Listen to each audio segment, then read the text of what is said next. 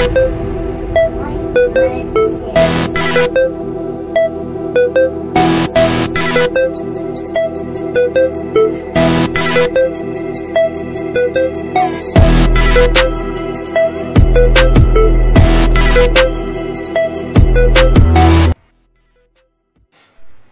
White blood cells, WBCs, also called leukocytes are the cells of the immune system that are involved in protecting the body against both infectious disease and foreign invaders. All white blood cells are produced and derived from multipotent cells in the bone marrow known as hematopoietic stem cells. Leukocytes are found throughout the body, including the blood and lymphatic system.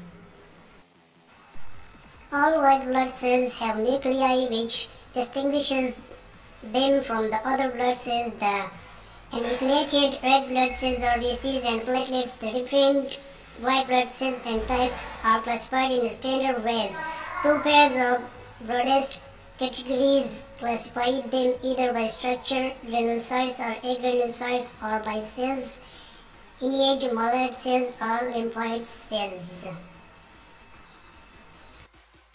These broadest categories can be further divided into the five main types: neutrophils, eosinophils, eosinophils, basophils, lymphocytes, and monocytes. These types are distinguished by their physical and functional characteristics. Monocytes or neutrophils are phagocytic.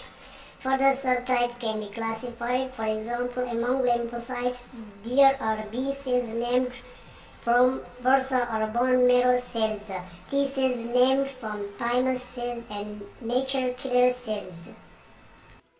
The number of leukocytes in the blood is often an indicator of disease, and thus the white blood cells count is an important subset of the complete blood count. The normal white cells count is usually between 4 multiplied by 109 per liter and 1.1 multiplied by 10 per liter. In the US, this is usually expressed as 4,000 to 11,000 white blood cells per microliter of blood. White blood cells make up approximately